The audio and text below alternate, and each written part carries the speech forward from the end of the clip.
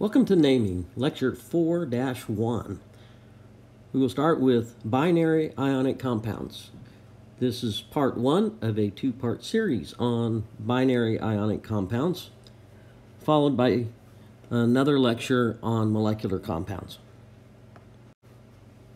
We'll start with a simple definition, and that is of a compound, which is a substance composed of atoms of 2 or more elements, to distinguish it from a molecule in which the atoms can be the same element.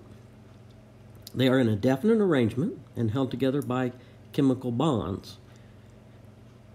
The compounds generally cannot be separated into simpler substances by physical means.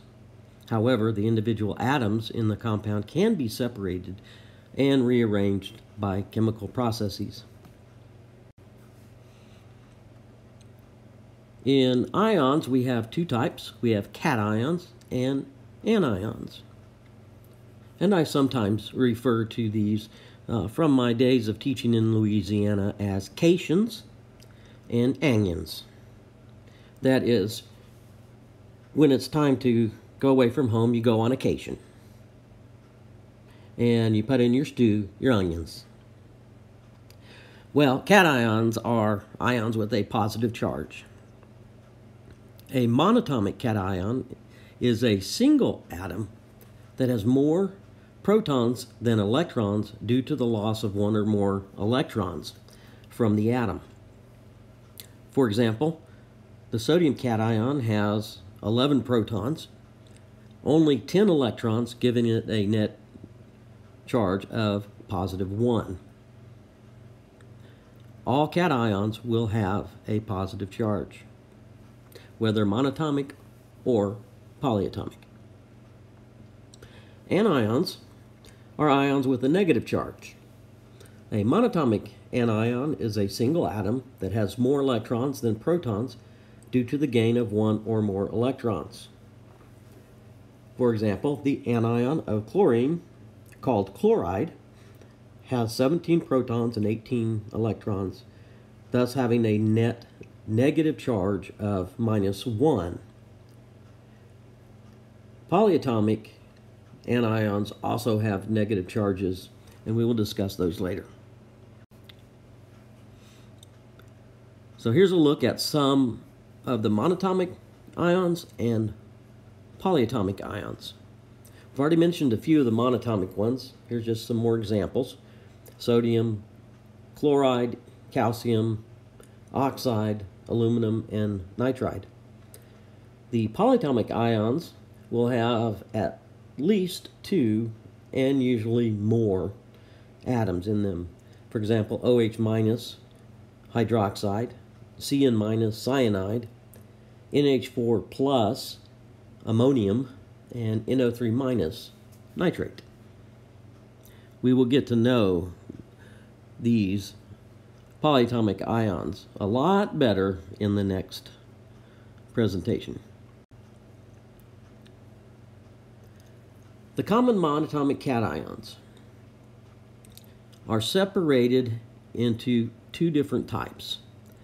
The type 1 cations, as you can see down here in its definition, have only 1 defined cationic charge and do not need a Roman numeral to designate what the charge is. For example, we'll start out with the group 1 metals. Sodium, lithium, potassium, rubidium, and cesium all have a +1 charge. We do not find them in nature with other charges. Group 2 metals have 2+ charge: magnesium, calcium, strontium, and barium. And now, before I get into the transition metals, I have to introduce the type 2 cations. The type 2 cations have multiple possible cationic charges and require a Roman numeral designation for their charge. So back to the transition metals. There are 6 that we designate as type 1 metals. They are scandium and yttrium, 3+, zirconium at 4+, silver is 1+, and zinc and cadmium are 2+. All the other transition metals have multiple charges and have to be designated by a Roman numeral. For example, here, the two chromium cations, the one that's 3+, we call chromium 3, and the one that is 6+ is chromium 6. And the post-transition metals are also type 2 metals. They are a small group of metals on the periodic table just after the transition metals. These metals are gallium, indium, and tin, thallium, lead, and bismuth. So there are only 6 of them. And what I'm seeing here as I look at this common monatomic cations is that I left one out. Over in group 13, above the post-transition metals, is aluminum. Aluminum is a 3+ monatomic cation that is type 1.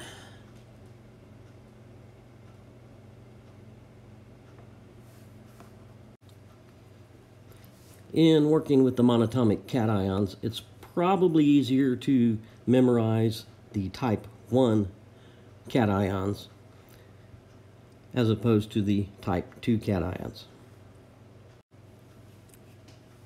Well, let's see what you understand about ions. The first cation here is aluminum 3+. It is the aluminum 27 isotope. So let's see, how many protons do you have?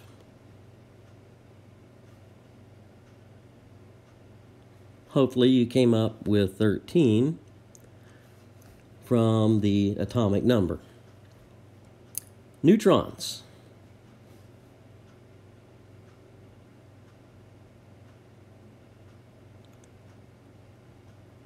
Hopefully you come up with 14 neutrons, as the 27 up here designates the mass number, total number of protons and neutrons. Subtract out 13 for the number of protons, and you get 14. The charge is 3+, meaning that there are 3 fewer electrons than protons. So if there are 13 protons, and we're losing 3 electrons, we end up with 10 electrons in orbit. So you can either do it as a thought process, as we just did, or there's a formula here at the bottom. The number of electrons equals Z, that is the atomic number, the number of protons, minus the charge. So in this case, 13 minus 3 gives you 10 electrons. Now let's look at the selenide anion, in particular selenide 78. How many protons? Well, if you guessed right, you would have gotten 34 from the atomic number. Protons?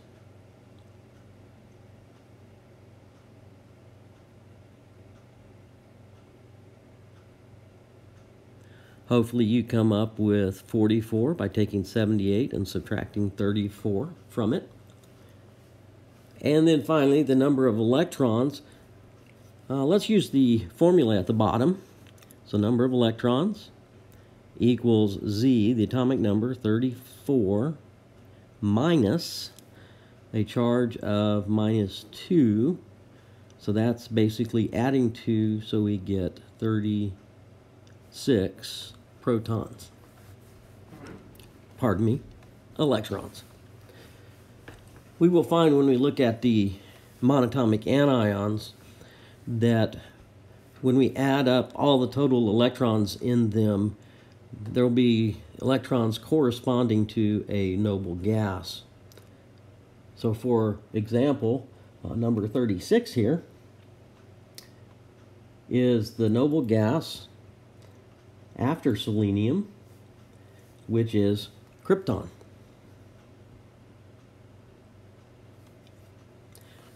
And again, I emphasize this will be true of all the monatomic anions.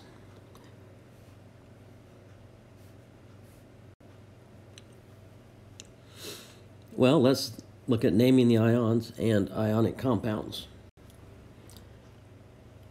Ionic compounds consist of a combination of cations and anions. The formula is typically the same as the empirical formula. However, there are a few exceptions. The total sum of the charges on the cations and the anions in the formula unit must equal 0.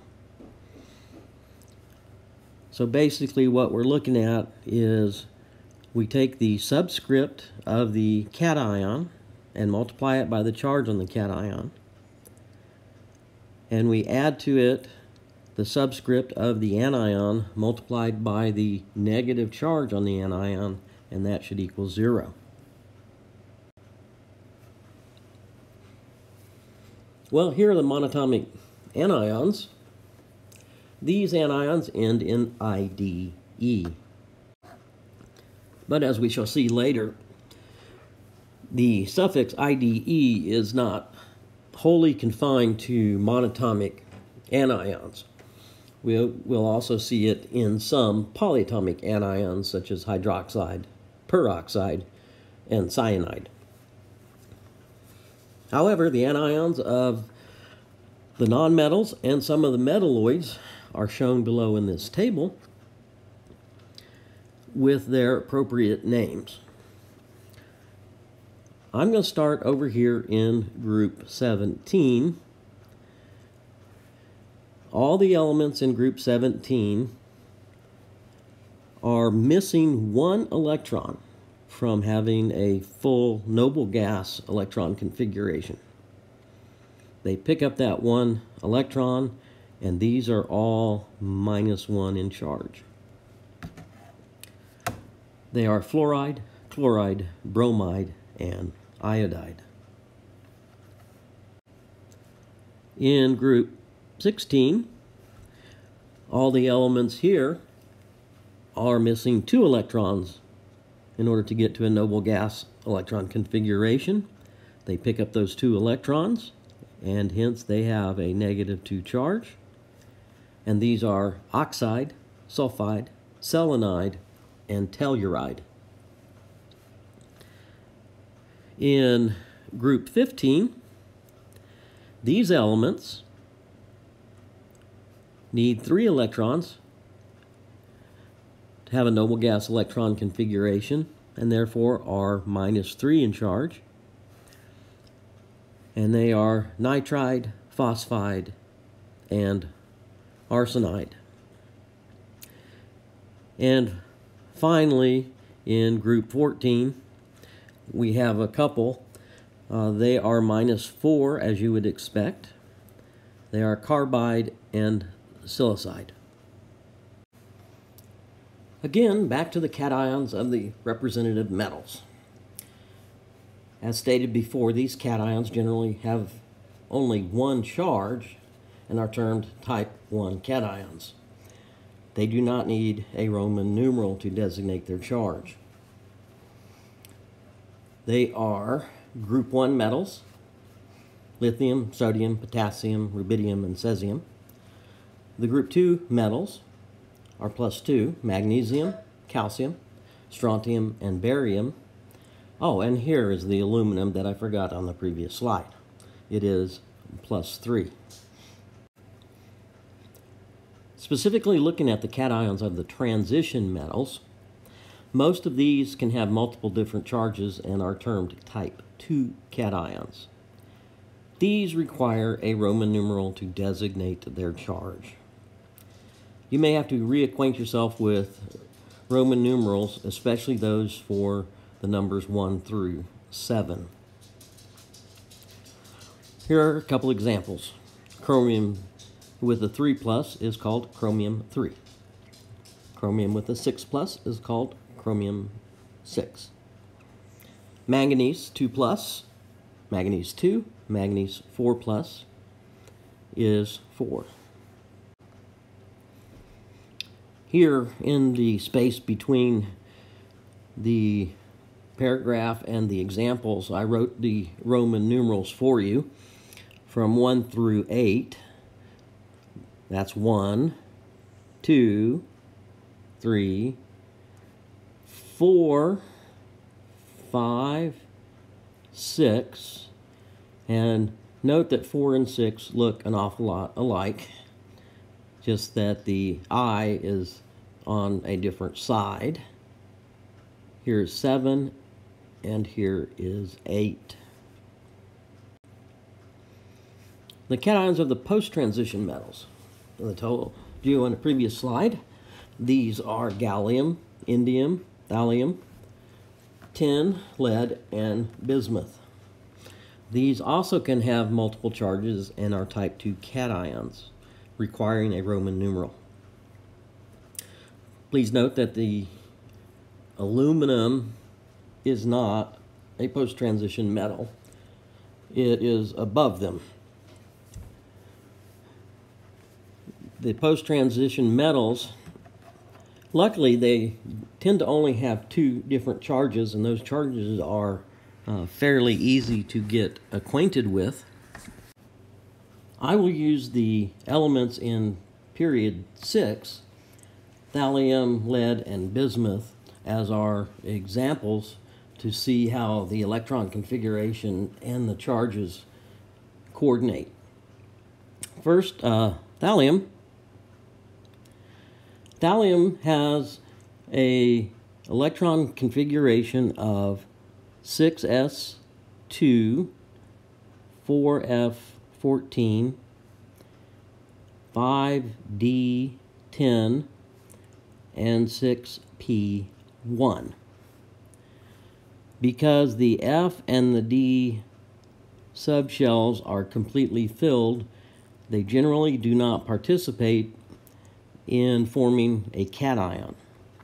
So we can eliminate the 6p to end up with 6s2, and again I'm going to ignore the F and D subshell to give it a +1 charge, or for the 3 plus charge we have no S and no P electrons. Next is lead. Lead is in group 14. Its electron configuration is 6s2, 4f14, 5d10, and 6p2. To get lead 2 plus, we eliminate the 2p electrons and are left with the 6s2 and the F and D subshells. For lead 4, we lose the 6s2 and the 6p2 and are only left with the 2 completely filled subshells of the F and the D. And finally, let's look at bismuth. Bismuth has an electron configuration of 6s2, 4f14, 5d10, and 6p3. Loss of the p electrons gives bismuth 3 plus, and the loss of the 5 electrons in the p subshell and the s orbital gives bismuth 5+. There are 6 transition metals that are considered type 1 and do not require the Roman numeral. These are from group 3, scandium 3+, and yttrium 3+. Zirconium in group 4 is a 4+. Moving over to group 11, silver is a 1+. And in group 12, zinc and cadmium are both 2+. In the next slide, I've shown the relative positions of these 6 cations in the periodic table, with scandium, yttrium, and zirconium on the far left in the upper left corner, and silver, cadmium, and zinc on the far right in the upper right-hand corner of the transition metals. Here are the 6 type 1 elements in the transition metals. These 3 over here on the left are in the upper left corner, and these 3 on the right are in the upper right-hand corner of the transition metals. Scandium and yttrium are in group 3. Their 3+ charge corresponds to their group number. Zirconium is a 4+. It corresponds to its group number. Silver, even though it's in group 11, it is a 1+, the last digit. And zinc and cadmium are in group 12. They're +2, like their last digit. And what this really corresponds to in their electron configuration, for example, zinc is 4s2, 3d10, and removing of the 2 electrons from the s subshell gives us a full d subshell, which is stable.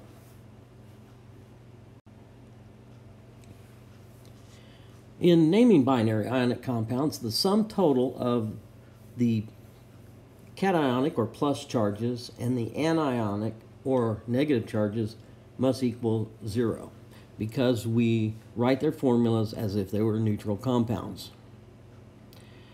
The following are required. Given 2 elements, determine the chemical formula. Given 2 elements, determine the chemical name. Given a chemical formula, determine the chemical name. And given a chemical name, determine the chemical formula. So there's quite a bit in the naming of binary ionic compounds. Let's first look at the chemical formula for aluminum and sulfur. First, we determine that aluminum is the cation because it's a metal. It is a type 1 cation, therefore it's simply called aluminum in the naming. The anion is the nonmetal here. It is a 2-, being in group 16, and is called sulfide. When combining the elements together, the aluminum's subscript is given the charge number for sulfur, which is 2, and the sulfur is given the charge number of the aluminum, which is 3, both of these without their signs. As a result, we have Al2S3. If those two have a multiple in common, we would reduce them.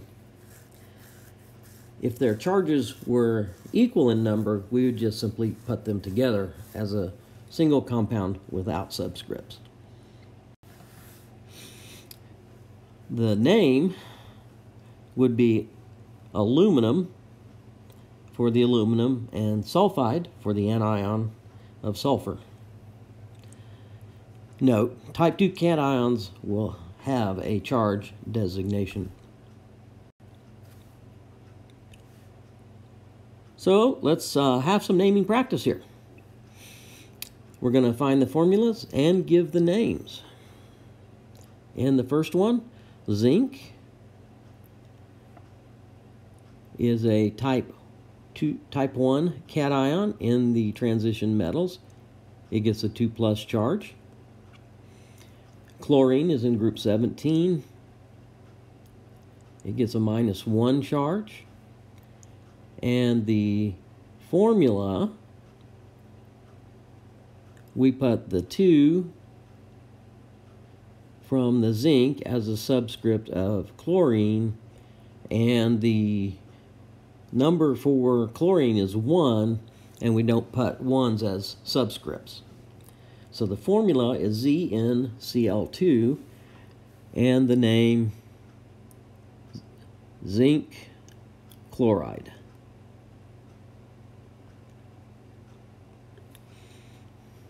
Next is manganese 2 and oxygen. Manganese is Mn. There's no guessing about the charge because the 2 designation tells us the charge is 2+.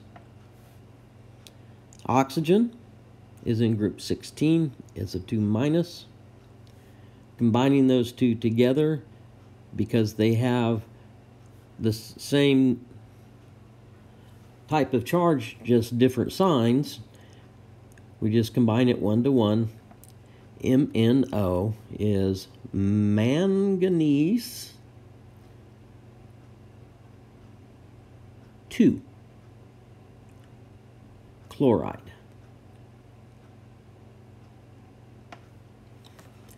Next, we have nitrogen and calcium. The metal is calcium, so I threw you a little twist on this one. Calcium is a group 2 metal. It is 2+. Nitrogen is a group 15 nonmetal. It's in 3-, called nitride. Combining them together, the calcium gets the 3 from the nitrogen. The nitrogen gets the 2 from the calcium. And it is calcium nitride.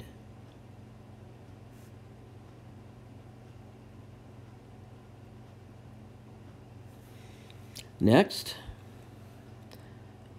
we have iodine and iron 3.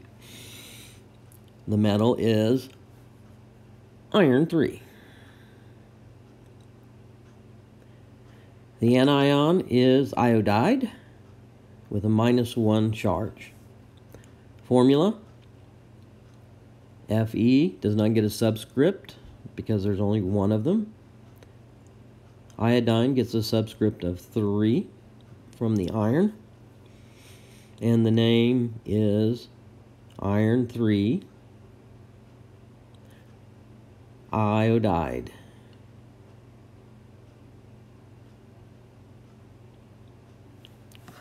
The last one here is phosphorus and scandium. Again, I kept with the theme of putting the metal second so that you would have to think which one is the metal. Scandium is one of those type 1 cations in the transition metals. It is in group 3. It is 3+. Phosphorus is in group 15, right under nitrogen. It is called phosphide, and it is a 3- charge. Putting them together, S, C, and P. No subscripts because they have the same but opposite charges. And the name is scandium. Oh, my writing's getting off a little bit here. Phosphide.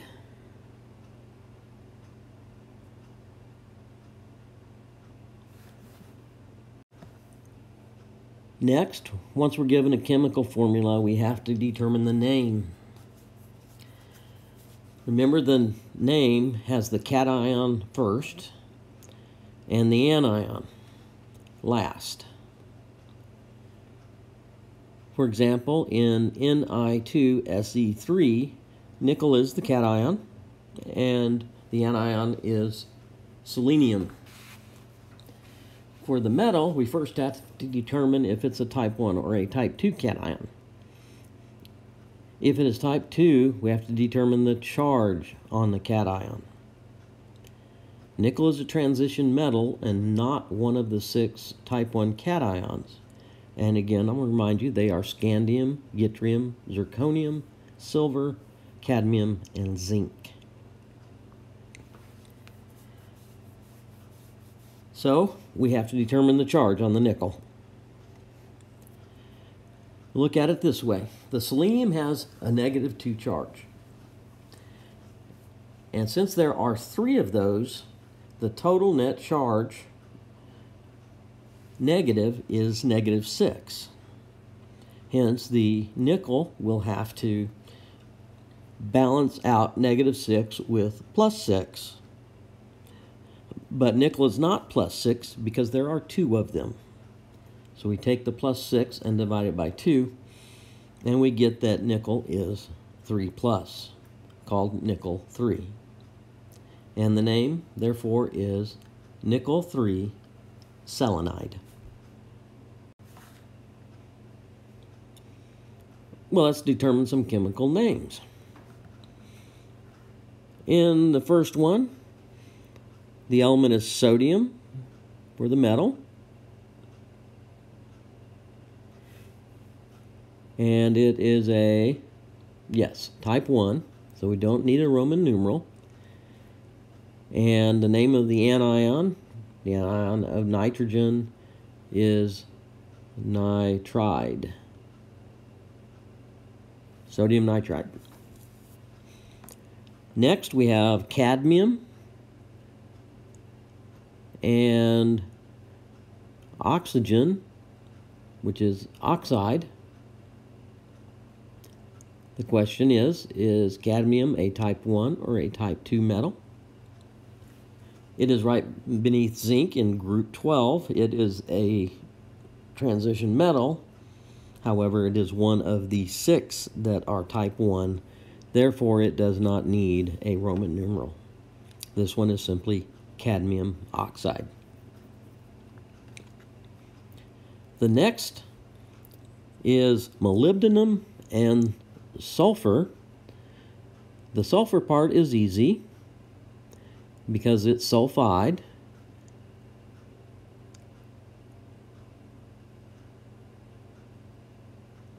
And the spelling of molybdenum is not easy.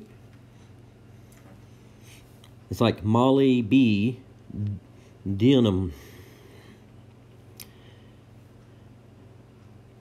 Is molybdenum a type 1 or type 2 cation? Well, the answer is it's a transition metal. It is not one of our 6 designated type 1 cations in the transition metals. Therefore, it needs a Roman numeral. So what is the Roman numeral? Sulfurs, as sulfides, have a -2 charge, and there are 2 of them, for a total of -4. So a single molybdenum has to balance that out with a +4. So molybdenum is molybdenum 4 sulfide. Next, we have mercury and phosphorus, which is phosphide. With the mercury, we have to determine its charge because it is a type 2 cation. The phosphorus is phosphide. With mercury, there's actually a simple way to determine the charge, but I will do that after I go through the usual way to avoid confusion. So for phosphorus, it has a 3- charge. There are 2 of those. The total negative charge is 6-. So the mercury has to have a net charge of 6+. There are 3 of them, giving them a 2+ charge. So this is mercury 2 phosphide. Now, why I say this has an easier way, when mercury has an odd number on it, it's always mercury 2, simply because the mercury 1 cation is a polyatomic cation. It is Hg2, 2+, and comes in multiples of 2. Therefore, mercury 1 cannot be cannot have an odd number. And then finally we have yttrium and chloride. And the question is, does yttrium need a Roman numeral or not? It's a transition metal, but it is one of the 6 type 1s. Therefore, it requires no Roman numeral. The name? Yttrium chloride.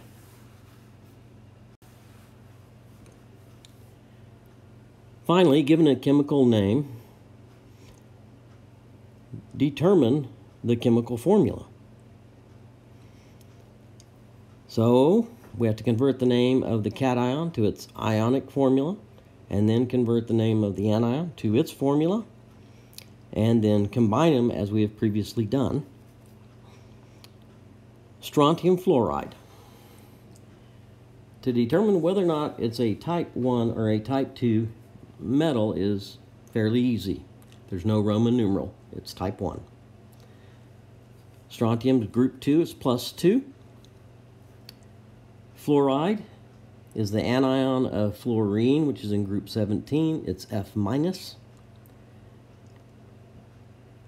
Thus we get the subscript for the strontium is 1, because of the 1- fluoride, and the subscript on the fluoride is 2, from the 2+ charge on the strontium. Well, now it's time for some practice. Lead 2 nitride. Guess what? Lead 2 is a type 2 cation. It is Pb 2+. Nitride, group 15, N 3-. Combine them, Pb 3 and N 2.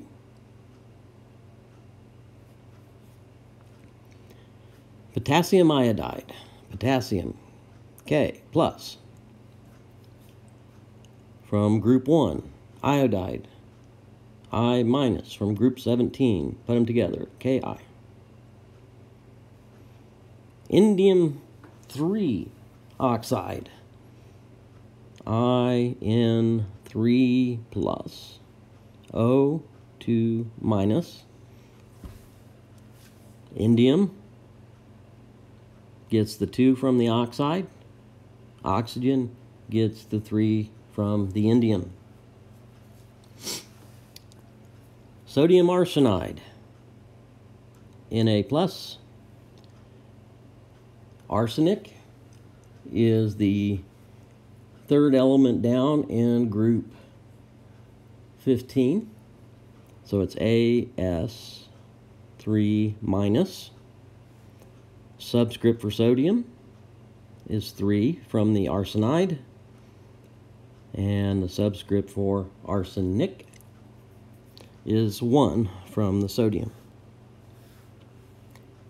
And then finally we have tungsten 4 sulfide. 1 before the V, or an I before the V, is 4. So tungsten 4, remember tungsten is W, 4 plus, and sulfide is 2 minus. Putting them together, we get W2S4, but since we can divide each of these by 2 to get the empirical formula, we end up with WS2 for tungsten 4 sulfide. And this concludes part 1 for naming with polyatomic anions. That will start in part 2.